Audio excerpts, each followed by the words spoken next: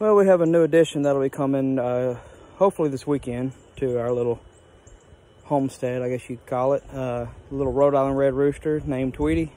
I'll be getting from one of my coworkers, and I'm gonna go ahead and show y'all Tweety's little feature setup.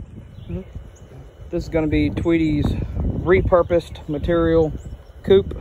It's 3 foot wide, 7 foot long, 6 foot tall. As you can see here, we're gonna pop both these latches open, step on inside where he'll have full closure around his roosting area, where it's well up off the ground. I say it's about 5.5 foot up off, or about 4.5 foot up off the ground. And once we get around to getting Tweety some women, right here we'll have a 2-box nesting box set up for egg laying and nesting for the females, or hens, of course, as most call them. But yep, this is Tweety's new setup.